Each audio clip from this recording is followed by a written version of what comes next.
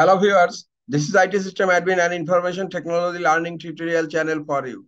Today in this tutorial, I am going to show you how to change country or region from Windows 11 computer. Sometimes it becomes very important for you, so don't forget to watch full video. To change country or region from Windows 11 computer, click on Start menu. Now click on Settings. Now click on Time and Language. You will find a button here, region. In my computer, the region is set to Netherlands.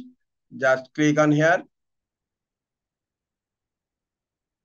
and scroll down. The country or region, click on the drop-down menu here. Now I'm going to change the country to United States.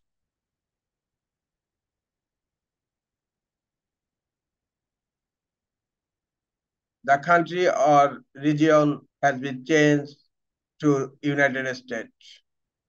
This is all for today. Hope this tutorial is helpful for you. Keep watching for next tutorial. Thank you very much.